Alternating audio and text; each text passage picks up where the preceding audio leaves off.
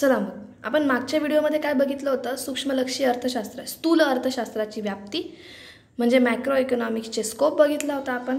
आता आपण बघणार आहोत मॅक्रो इकॉनॉमिक्सचे फीचर्स, हे की नाही.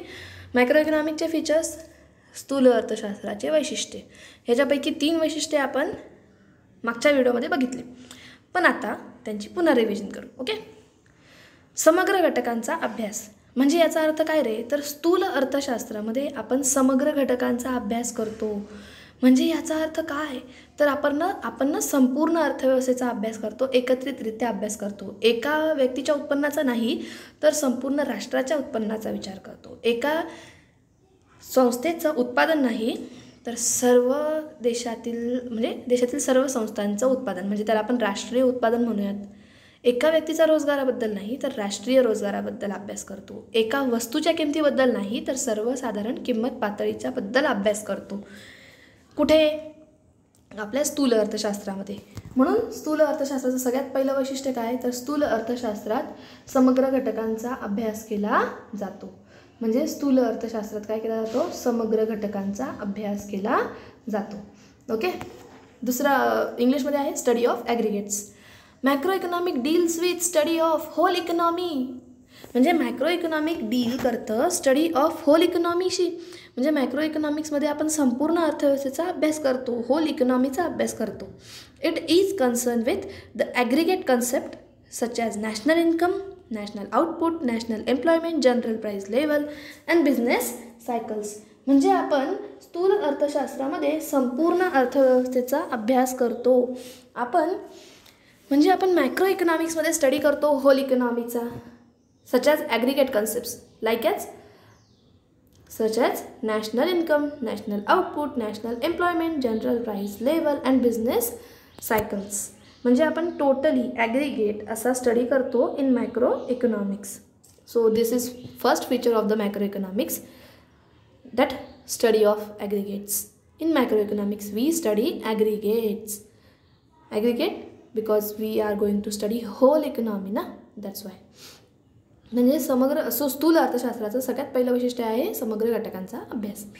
दुसरं आहे उत्पन्न सिद्धांत. उत्पन्न सिद्धांत, हो, तुम्हाला माहिती आहे का, सूक्ष्म अर्थशास्त्राला आपण किंमत सिद्धांत म्हणायचो, कारण सूक्ष्म अर्थशास्त्रात वस्तू आणि सेवांची किंमत कशी निश्चित केली जाते याचा अभ्यास केला जायचा, हे की नाही. पण इथे स्थूल अर्थशास्त्राला आपण उत्पन्न आणि रोजगार सिद्धांत असं म्हणतो. का? कारण स्थूल अर्थशास्त्रात उत्पन्न पातळी आणि रोजगार पातळी कशी ठरते, कशी निश्चित होते याचा अभ्यास केला जातो. म्हणून स्थूल अर्थशास्त्राला उत्पन्न सिद्धांत असेही म्हणतात. स्थूल अर्थशास्त्रात आपण राष्ट्रीय उत्पन्नाची संकल्पना, त्याचे विविध घटक, मापन पद्धती, म्हणजे ते राष्ट्रीय उत्पन्न कसं मापन करायचं आणि त्याची सामाजिक लेखांकना कशी करायची याचा अभ्यास केला जातो उत्पन्न सिद्धांतामध्ये. आणि हा उत्पन्न सिद्धांत कशाच्या सहाय्याने अभ्यास करतो आपण, स्थूल अर्थशास्त्राच्या सहाय्याने. ओके. ते एकूण मागणी आणि एकूण पुरवठ्याशी संबंधित आहे. मग या सगळ्या गोष्टी या एकूण मागणी आणि एकूण पुरवठ्याशी संबंधित आहे. म्हणजे देशातील सर्व लोकांची मागणी आणि सर्व लोकांनी केलेला पुरवठा याशी संबंधित आहे. तसेच राष्ट्रीय उत्पन्नातील चढ उतार, व्यापार चक्रातील तेजी मंदी यांच्या कारणांचे आणि बदलांचे स्पष्टीकरण केले जाते. तसेच राष्ट्रीय उत्पन्नातील चढ उतार, व्यापार चक्रातील तेजी मंदी यांच्या कारणांचे आणि बदलांचं स्पष्टीकरण या उत्पन्न सिद्धांतात केलं जातं. कारण राष्ट्रीय उत्पन्न बदललं की त्यामुळे व्यापारातील तेजी मंदी पण काय होते, बदलते. आणि या तेजी आणि मंदीच्या बदलांचं आणि समस्यांचं किंवा बदलांचं स्पष्टीकरण कोण करतं, कारणांचं स्पष्टीकरण कोण करतं, तर उत्पन्न सिद्धांत. कशाच्या सहाय्याने, स्थूल अर्थशास्त्राच्या सहाय्याने. Income theory. Macro economic studies the concept of national income. Macro economic study करतं काय, तर concept of national income and it's different elements, आणि त्याचे वेगवेगळे इलेमेंट्स, मेथड्स ऑफ मेजरमेंट, त्यांना मोजण्याची मेथड, अँड सोशल अकाउंटिंग आणि सामाजिक लेखांकन. या सगळ्या गोष्टींचा स्टडी कोण करतं, macro economics. Macro economic studies the concept of national income, its different elements and the methods of measurement and also social accounting. म्हणजे मॅक्रो इकॉनॉमिक्समध्ये या सगळ्या गोष्टींचा स्टडी केला जातो. इन्कमचे वेगवेगळे एलिमेंट्स, त्यांची मोजण्याची मेथड, कोणतं इन्कम, नॅशनल इन्कम, ओके, आणि सोशल अकाउंटिंग मेथड, या सगळ्या गोष्टी आपण स्टडी करतो in income theory with the help of macro economics. And for this we needs aggregate demand and aggregate supply. मग तुम्ही असंही म्हणू शकतात की macro economic deals with aggregate demand and aggregate supply. Macro economics कशाशी संबंधित आहे? एकूण पुरवठा, एकूण मागणी, aggregate demand, aggregate supply. It also explains the causes of fluctuations in national income and that led to business cycles. That is inflation and deflation. म्हणजे याचा अर्थ काय? तर आपल्या नॅशनल इन्कममध्ये जे बदल घडले, नॅशनल इन्कम वाढलं किंवा ते कमी झालं आणि त्यामुळे बिझनेस सायकल्स म्हणजे तेजी किंवा मंदी आली. बघा, लोकांचं उत्पन्न कमी होतं आहे म्हणजे याचा अर्थ आपल्या देशात मंदी येते आहे आणि देशातल्या लोकांचं उत्पन्न वाढतं आहे याचा अर्थ आपल्या देशात तेजी येते आहे की नाही. मग ही तेजी येते किंवा ही जी मंदी येते, इन्फ्लेशन येतं किंवा डिफ्लेशन येतं, याचे कॉजेस आणि नॅशनल इन्कममध्ये जे फ्लक्च्युएशन होतं याचे कॉजेस, सगळ्यांचे कॉजेस एक्सप्लेन कोण करतं? तर सगळ्यांचे कॉजेस एक्सप्लेन करण्यात मदत करता मॅक्रो इकॉनॉमिक्स. थर्ड पॉईंट आहे सर्वसाधारण समतोलाचे विश्लेषण. बघा, आपण सूक्ष्ममध्ये बघितलं होतं आंशिक समतोलाचे विश्लेषण. इथे बघणार आहोत सर्वसाधारण समतोलाचे विश्लेषण. आंशिक समतोलाचे कसे? तिकडे आपण एक उपभोक्ता, एक उत्पादन संस्था यांच्या समतोलाचा अभ्यास करायचो. तर इथे आपण स्थूल अर्थशास्त्र एकूण घटकांच्या वर्तनाशी आणि त्याच्या कार्यपद्धतीशी संबंधित आहे. म्हणजे स्थूल अर्थशास्त्रात एकूण घटकांच्या वर्तनाचा आणि कार्यपद्धतीचा अभ्यास केला जातो. सर्वसाधारण समतोल संपूर्ण अर्थव्यवस्थेतील मागणी, पुरवठा आणि किंमत यांच्या वर्तनाशी निगडीत आहे.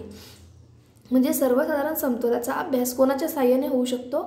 अर्थव्यवस्थेतील एकूण मागणी, एकूण पुरवठा आणि एक सर्वसाधारण किंमत यांच्या वर्तनाशी निगडीत आहे. येतंय लक्षात? General equilibrium analysis. जनरल सर्वसाधारण म्हणजे तिकडे आंशिक होता, फक्त एका अंशाचा बद्दल होता आणि इथे सर्वसाधारण म्हटलं आहे. म्हणजे जनरल म्हटलं आहे की जनरल टोटल नॅशनल इन्कम आपलं जे आहे त्याचा अभ्यास करायचा, टोटल प्रोडक्शनचा अभ्यास करायचा आहे की नाही. म्हणजे जनरली सगळ्यांचा अभ्यास. So general equilibrium analysis. Macro economic deals with the behaviour of large ॲग्रिगेट्स. Macro economic आपल्या डील कशाशी करतं? The behaviour of large aggregate and there functional relationship आणि त्यांचे एकमेकांवर परस्परावलंबन. General equilibrium deals with the behaviour of demand, supply and prices in the hole economy. म्हणजे general equilibrium हे कशाशी deal करतं? It deals with behaviour of demand, supply, prices in the hole economy. संपूर्ण अर्थव्यवस्थेच्या demand, संपूर्ण अर्थव्यवस्थेच्या prices, संपूर्ण अर्थव्यवस्थेच्या सप्लाय या सगळ्यांच्या बिहेवियरशी डील करतो general equilibrium analysis. Okay. Next आहे फोर्थ पॉईंट जो आपण नवीन आज शिकणार आहोत, तो आहे परस्परावलंबन. स्थूल विश्लेषणात किंवा स्थूल अर्थशास्त्रात एकूण आर्थिक चले म्हणजे जे उत्पन्न, रोजगार वगैरे वगैरे हे जे म्हणतात ना, ह्यांचा मनीभाईच्या संबंधात आहे, मनीभाईच्या रूपात व्यक्त केलेलं संख्या. ओके. एकूण आर्थिक चले. स्थूल विश्लेषणात एकूण आर्थिक चले उदाहरणार्थ उत्पन्न, उत्पादन, रोजगार, गुंतवणूक, किंमत पातळी यांसारख्या आर्थिक चलांचे परस्परावलंबन लक्षात घेतले जाते. म्हणजे स्थूल अर्थशास्त्रात जे उत्पन्न, रोजगार, उत्पादन, गुंतवणूक, किंमत पातळी या सगळ्या आर्थिक चलांचं परस्परावलंबन लक्षात घेतलं जातं. का? याचं एक्झाम्पल पण त्यांनी दिलं आहे. बघा एक्झाम्पल काय आहे ते. म्हणतात गुंतवणूक पातळीत जशी बदल होईल ना, त्या बदलामुळे अल्टिमेटली लोकांचं उत्पन्न बदलेल, लोकांचं एकूण उत्पादन बदलेल, लोकांचा रोजगार बदलेल आणि अखेरीस आर्थिक वृद्धीवर परिणाम होतो. मग तुम्ही म्हणाल मॅडम आर्थिक वृद्धीचा काय संबंध इथे? मग संबंध आहे ना. आर्थिक वृद्धी म्हणजे काय? मनीबाई. नुसता पैसा कमवणं म्हणजे आर्थिक वृद्धी आणि त्यातून काहीतरी गुणात्मक बदल घडवून आणणं त्याला म्हणतो आपण आर्थिक विकास. पण जर का आर्थिक वृद्धीच्या बाबतीत बोलायचं झालं तर आर्थिक वृद्धीसाठी पैसा कमवणं महत्त्वाचं आहे. बघा गुंतवणूक जर का आपण कमी केली त्यामुळे उत्पन्नही आपल्याला कमी येणार, आपण उत्पादन पण काय करून टाकणार? कमी करून टाकणार. उत्पादन कमी केलं म्हणजे आपण लोकांना कामावरनं काढून टाकलं, रोजगार कमी केले, आणि आपण रोजगार कमी केल्यामुळे काय होणार रे, तर अखेरीस आपल्या देशाचं आर्थिक वृद्धी, देशाची राष्ट्रीय उत्पन्न काय होणार, कमी होणार, म्हणजे देशाची आर्थिक वृद्धी काय झाली, कमी झाली, हे की नाही. मग हे सगळे जे आर्थिक चल आहेत हे परस्परावलंबी आहेत. मग यांच्या परस्परावलंबनाचा अभ्यास केला जातो कशामध्ये, स्थूल अर्थशास्त्रामध्ये. स्थूल अर्थशास्त्रात एकूण आर्थिक चलांचा परस्परावलंबन लक्षात घेतलं जातं. Okay. Interdependence. Macro economic analysis text into account interdependence. Macro economics लक्षात घेतं, काय लक्षात घेतं, interdependence, परस्परावलंबन between aggregate economic variables. सगळे जे इकॉनॉमिक व्हेरिएबल्स आहेत ना त्यांची टोटल जे आहे ना aggregate economic variables such as income, output, employment, investment, price level ETC. पुन्हा ऐका हां, income, output, employment, investment, price level ETC, हे की नाही. मग या सगळे ज्या इकॉनॉमिक व्हेरिएबल्स आहेत यांचा इंटरडिपेंडन्सचा स्टडी करायचा. मायक्रो इकॉनॉमिक्स काय करतं, स्टडी करतं interdependence between these all aggregate economic variables. Okay. For example changes in level of investment. बघा हां का, लेवल ऑफ इन्व्हेस्टमेंट चेंज झाली will finally result in to changes in level of income. याचा result कशावर होईल, तर level of income लोकांचं change होईल. त्याच्यानंतर पुढे त्याच्यामुळे कशात चेंज होईल, तर लेवल ऑफ आउटपुटमध्ये चेंज होईल. उत्पादन लोक कमी करायला लागतील. उत्पादन कमी केलं म्हणजे कामगार पण कमी लागणार, म्हणजे लेवल ऑफ एम्प्लॉयमेंट पण काय होणार, कमी होणार. मग लोकांचं उत्पन्नच कमी झालं म्हणजे देशाची आर्थिक वृद्धी कमी झाली, हे की नाही. आर्थिक वृद्धी घटली म्हणजे आर्थिक वृद्धीवरही परिणाम झाला. म्हणजे याचा अर्थ बघा, हे सगळी आर्थिक चल जे होते ते कसे होते, परस्परावलंबी होते, एक दुसऱ्यांवर अवलंबून होते, है की नाही. मग यांचं जे इंटरडिपेंडन्स आहे यांच्यामध्ये between these all economic variables, aggregate economic variables, interdependence जे आपण स्टडी करणार आहोत ते कुठे करतो, इन मॅक्रो इकॉनॉमिक्स. पाचवं आहे राशी पद्धत. राशी पद्धत. राशी पद्धत म्हणजे बघा, हे बघा सूक्ष्म अर्थशास्त्रात विभाजन पद्धत होती, तर इथे आहे राशी पद्धत. म्हणजे बघा का, राशी पद्धतीत बघा सूक्ष्ममध्ये आपण अर्थव्यवस्थेच्या एका लहान घटकाचा अभ्यास करायचो, तर इथे हे जे आपलं स्थूल अर्थशास्त्र आहे यात आपण संपूर्ण अर्थव्यवस्थेचा अभ्यास करतो, है की नाही. म्हणजे सगळ्यांची टोटल मारतो. टोटल म्हणजे काय म्हणणार तुम्ही, एकत्रीकरण. मग तुम्ही याला एकत्रीकरण पद्धत असं सुद्धा म्हणू शकता, किंवा तुम्ही याला सर्वसमावेशक पद्धत असं सुद्धा म्हणू शकतात. ओके. मग राशी पद्धत. राशी पद्धतीत एका घटकाचा अभ्यास नसून संपूर्ण अर्थव्यवस्थेचा अभ्यास केला जातो. राशी पद्धतीत एका घटकाचा अभ्यास केला जात नाही, तर संपूर्ण अर्थव्यवस्थेचा अभ्यास केला जातो. ओके. मग प्राध्यापक केनेथ बोल्डिंग काय म्हणतात, ते म्हणतात जंगल म्हणजे संपूर्ण झाडाचा समुच्चय, है की नाही. जंगल म्हणजे संपूर्ण झाडाचा समुच्चय असतो, परंतु एका विशिष्ट झाडाची गुणवैशिष्ट्ये दिसून येतात का, नाही दिसून येत. आणि बस यातूनच सूक्ष्म अर्थशास्त्र आणि स्थूल अर्थशास्त्र यामधील फरक दर्शविला जातो. की बघा, तुम्हाला एका झाडाबद्दल विचारायचं आहे तर तुम्ही सूक्ष्म अर्थशास्त्र वापरा, आणि तुम्हाला संपूर्ण जंगलाबद्दल अभ्यास करायचा आहे तर तुम्ही स्थूल अर्थशास्त्र वापरा. यातील फरक आपल्याला कोण दाखवतं आहे, तर केनेथ बोल्डिंग यांचं हे एक वाक्य दाखवतं आहे. ओके. चला मग हेच आपण बघूयात इंग्लिशमध्ये. स्लायझिंग मेथड होती मायक्रो इकॉनॉमिक्सचं फीचर. लंपिंग मेथड आहे आपल्या macro इकॉनॉमिक्सचं feature. Macro इकॉनॉमिक्समध्ये lumping method का वापरली जाते, because in macro economics we R going to study hole economy. कारण मॅक्रो इकॉनॉमिक्समध्ये आपण संपूर्ण अर्थव्यवस्थेचा अभ्यास करणार आहोत. म्हणजे या समद्यांची आपण काय मारणार आहोत, टोटल मारणार आहोत. लमसम टोटल मारणार आहोत. So this is called as lumping method.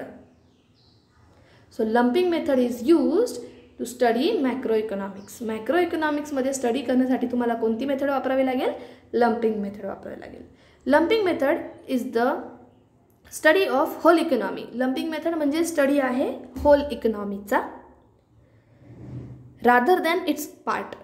पार्टच्या ऐवजी संपूर्ण अर्थव्यवस्थेचा अभ्यास करायचा आहे.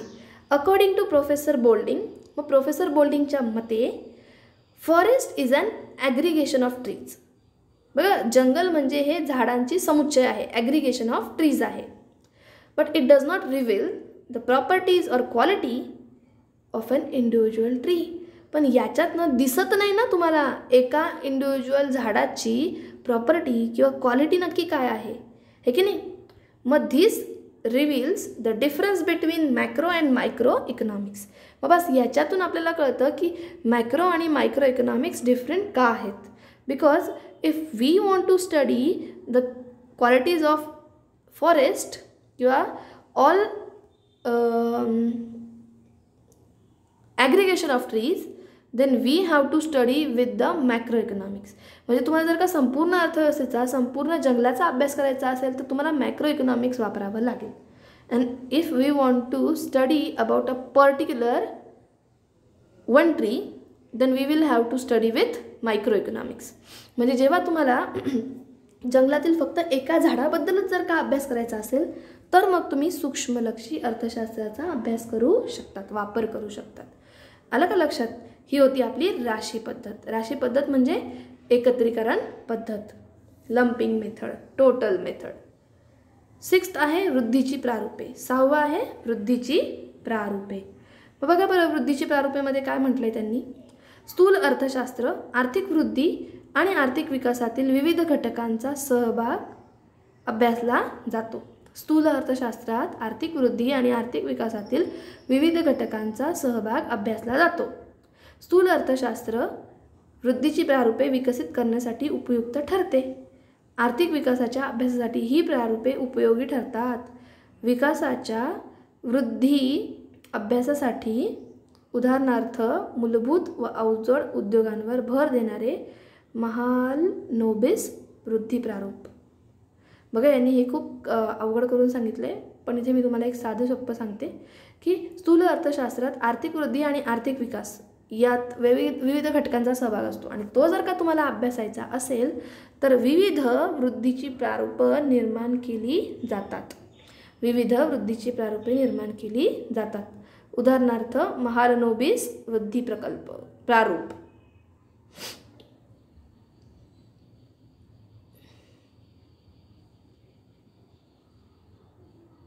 ग्रोथ मॉडेल वृद्धीची प्रारूप.